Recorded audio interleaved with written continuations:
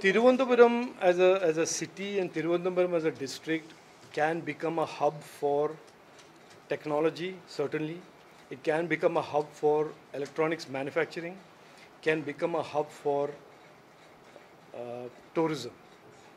Uh, Whether it is coastal Kerala or it is northeast of India, people have been scared for too long and frightened deliberately by saying Christians will not vote for BJP, Muslims will not vote for BJP, BJP is a North Indian party. All this narrative today has played itself out.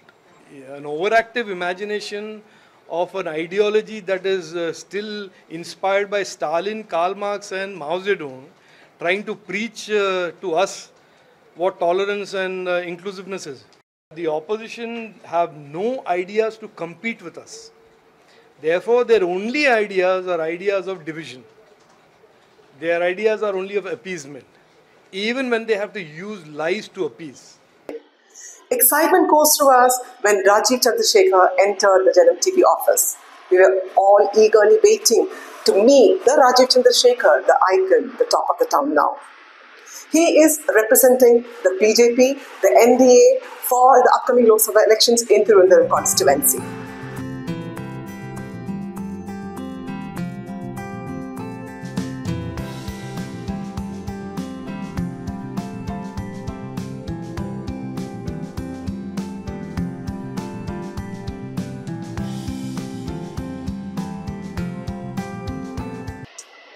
As we all know, the Lok Sabha elections are nearing in Thiruvananthapuram it's happening on April 26th.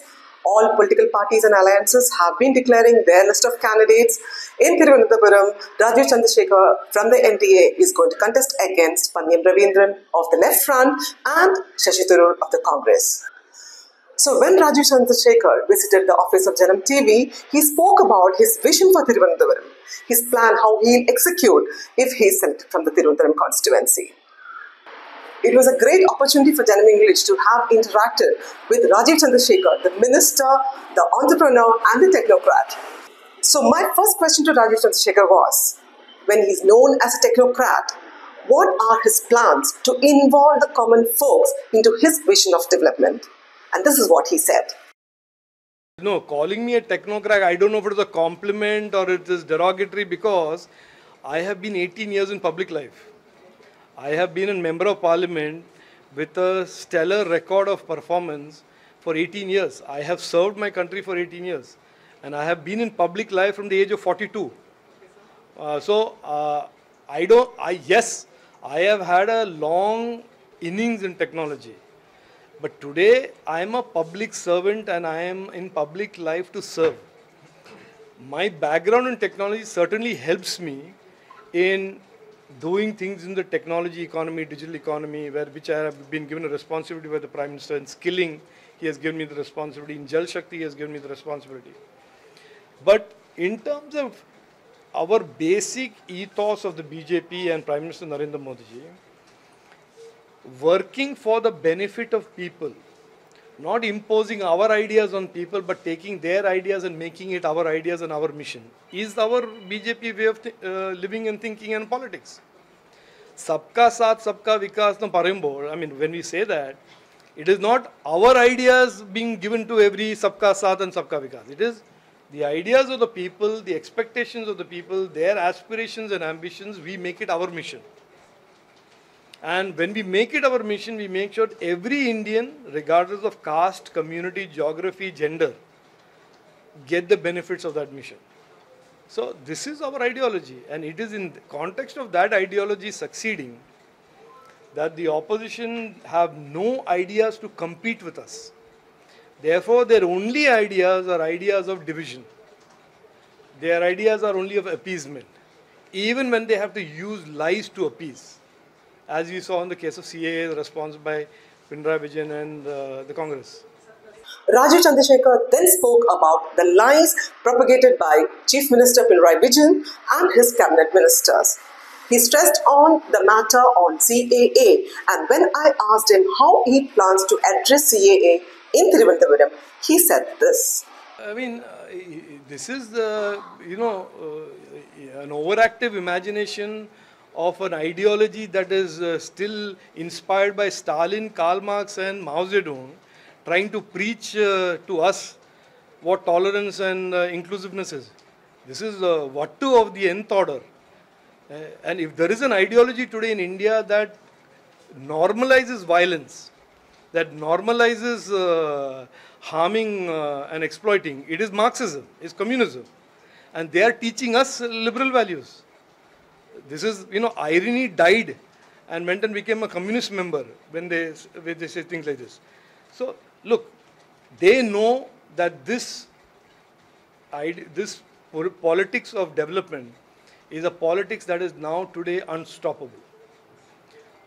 Whether it is coastal Kerala or it is northeast of India, people have been scared for too long and frightened deliberately by saying Christians will not vote for BJP, Muslims will not vote for BJP, BJP is a North Indian party. All this narrative today has played itself out. This is our party and our leader works for every Indian, regardless of faith, and our party delivers, our government delivers for every Indian, and has done so for the last 10 years and will do so for the next 10 years.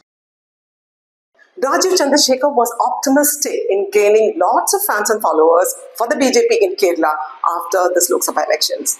When I asked him about the turnover in BJP after the Lok Sabha elections, he said, "No, I don't know. I am not an astrologer. I am not a poll predictor. But I feel that in South India, which everybody has said in the North, everybody in the South, including the Dravidian parties, keep saying that BJP will be kept away, will be kept away.